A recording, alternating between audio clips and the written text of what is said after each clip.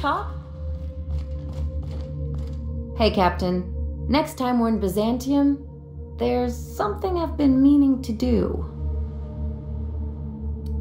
I haven't actually talked to my folks in a while. Shocking, right?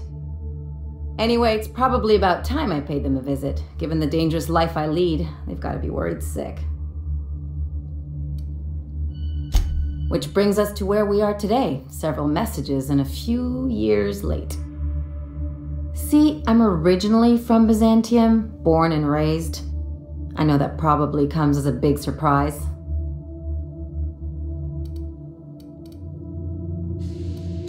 This is why I have to see them. They'll hardly recognize me.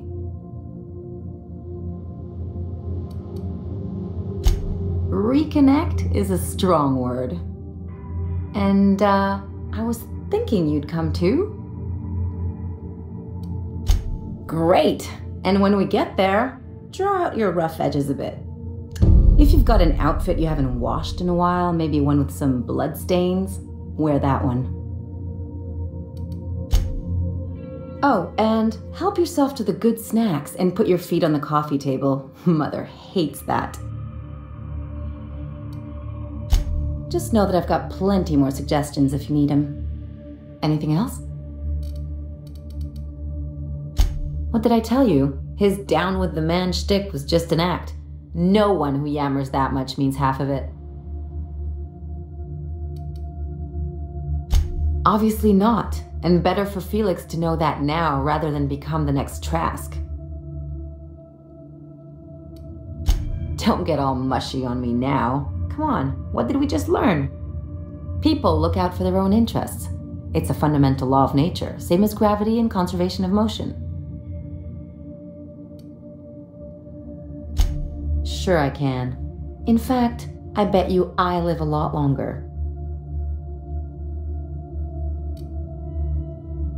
I'm warning you, that reverse psychology stuff doesn't work on me.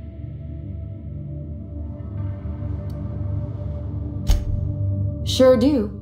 And unlike you, Captain, the rest of us don't get a big fancy room with wall-to-wall windows. But let's forget about that, please. Anyway, you really want to tell me you're helping the scientist because you think he'll save the colony?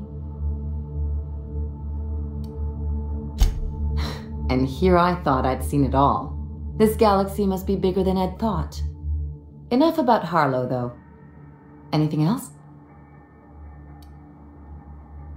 I sure hope you negotiated for a raise with this Phineas guy. Uh-huh. Sure. Everybody's got an angle. I'm just wondering what yours is.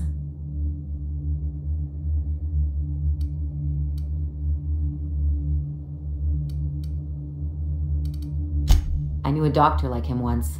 He had a patient complaining of ankle pain, so he amputated the man's foot. Wasn't even the right one. Point is, good intentions don't count for shit. And nothing's more dangerous than a crusader with a cause. Besides, none of this is your mess, so why go dirtying your hands with it? Guess I hadn't looked at it that way. Still, Phineas isn't your only option. The board's put a bounty on his head, and they've got more than enough bits to pay it. I've got no love for the corporations, but they know how to take care of their people. The ones at the top, anyway. Don't think of it as being a lackey. Think of it as doing a job and getting paid really, really well. I know you want to save the day, but don't forget to look after yourself. No one else out here's going to.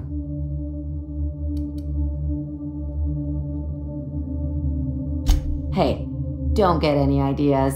I'm just making sure you last long enough to pay me at the end of this. Anything else?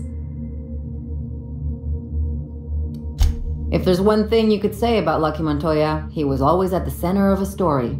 Guess this is fitting. Sure, like Ada said, he was a big name among freelancers. I met him at Lost Hope once. He was buying rounds for everyone and telling a story about one of his jobs. Pretty sure half of it was made up.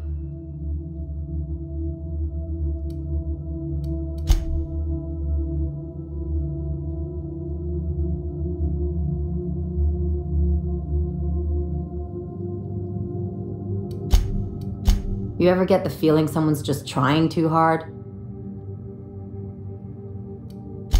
There was just something about Montoya I couldn't quite trust. He was always the center of a room, and he slapped a lot of backs to stay there.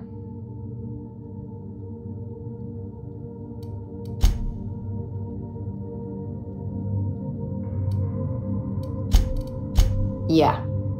I'm trying to say that if he screwed this job up, that's on him. I still like our odds. He may have had a rep, but you're more capable than he ever was.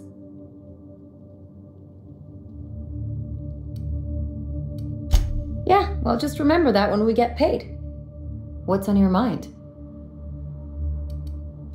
From his arm? The decay makes it hard to tell. Could be a lot of things. Torn off by something with big teeth, torn off by something with big claws, torn off by someone with a moderately sharp blade. Or maybe he just got too close to heavy machinery. Sure. Something on your mind? It's like one of those stuffy art gallery pieces. Looks okay from far off, but once you get close, you realize it's just some mismatched shit everyone's agreed to overpay for. Even the bribes are overpriced. Don't trust anyone, don't touch anything, and whatever you do, don't show your teeth when you smile. People are extremely competitive about cosmetic dentistry. It can get ugly. Interesting like a colonoscopy. I trained as a surgeon. More my folks' idea than mine, but I made the best of it.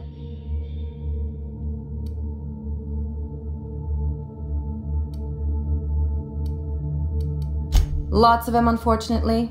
I even sculpted a few. Turns out Byzantines are more concerned with having square shoulders and a good profile than, well, anything else. The real question is, why didn't I leave sooner? There's all these invisible rules, and everyone spends all their energy just trying not to break them. I was a top-tier surgeon, but I could hardly open a pack of gauze without 10 people signing off first. Now you see why I left.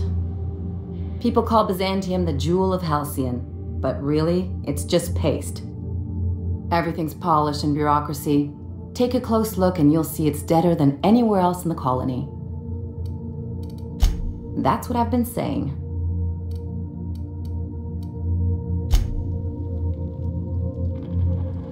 June Leia like a casserole, right? Everyone likes a casserole. I mean, I don't really, but I don't count. No, cakes. Cakes I like. Gosh, I hope she likes them too. Yeah? I mean, what do you need? Captain? Ma'am? Lady? It's a shame about what happened to that lucky fella. Maybe finishing what he started will help put his spirit to rest.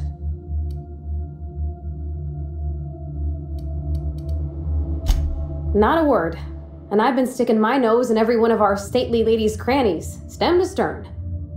Oh, law! That sounds untoward, don't it? That ain't what I meant. Point is, Captain, Mr. Hawthorne left all kinds of scribblings behind panels and under consoles, but ain't a lick of it mentioned Mr. Lucky. So whatever they got up to in the past must have been really extra secret. And lots of fun. Sure thing, Captain. It sure is lonely out here on the edge of the colony. Anything could happen, and ain't no one gonna come to help us. Alrighty. You change your mind, you just holler. Yeah? I mean, what do you need? Captain? Ma'am? Lady?